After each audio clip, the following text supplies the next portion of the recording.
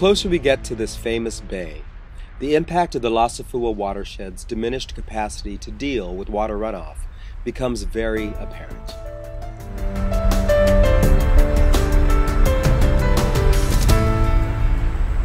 So Christine, are you feeling what I'm feeling? It's really muddy. It's like you're sinking. I sank down and I'm pretty sure my whole boot is buried. Yeah.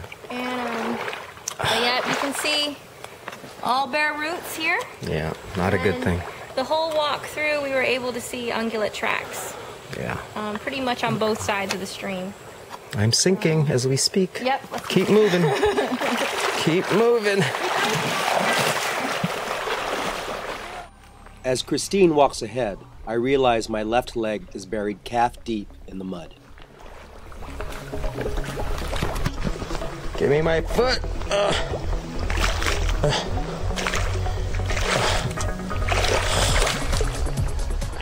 The Losafua watershed that we are working in Humatec releases 660 large pickup truck loads of sediment into Fua Bay every year. So that's a staggering number, and we're hoping that our initiatives that we're taking up with the Humatec project will decrease that sedimentation. The other outcome that we want with the Humatec project is to have our islanders develop a true concern for our environment and our natural resources. We also would like to reestablish fertile land and native forests and restore the health of our once vibrant coral reefs and abundant nearshore fisheries. What happens on the ridge happens on the reef. This is the lesson learned over and over. It is one of the many lessons we've learned over and over throughout Micronesia in this first season of Into the Islands. It is a season that's taken us from Guam to Saipan in the Commonwealth of the Northern Marianas, to the islands of the Republic of Palau, where fishermen from these three island nations fish together. It became clear to us that the stories of the Micronesia Challenge could fill at least one season, and so we launched a YouTube channel.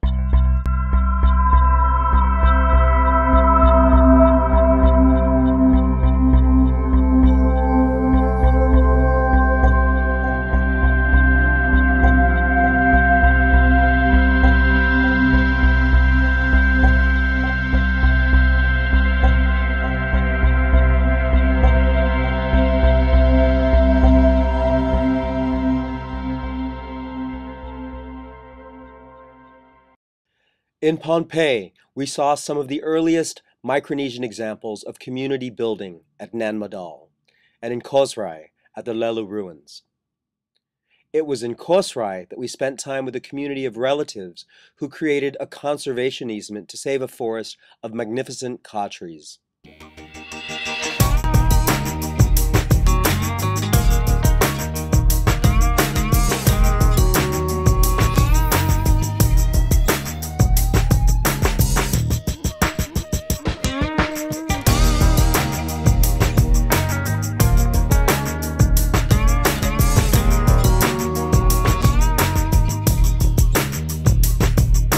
We saw the ravages of invasive species and met champions of conservation as far south as Helen Reef, Palau, who keep their island a sanctuary for breeding and migration.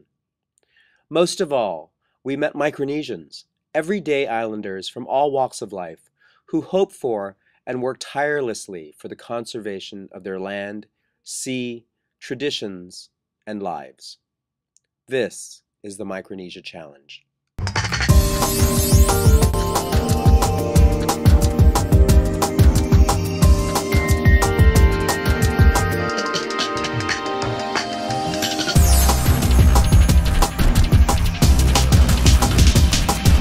The story continues at www.micronesiachallenge.org, where you can learn more about the people you just met, as well as the efforts of preserving the thousands of species of fish, plants, and wildlife in Micronesia.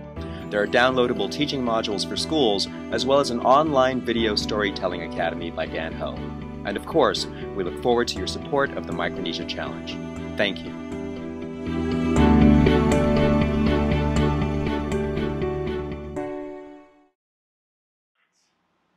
You got nothing.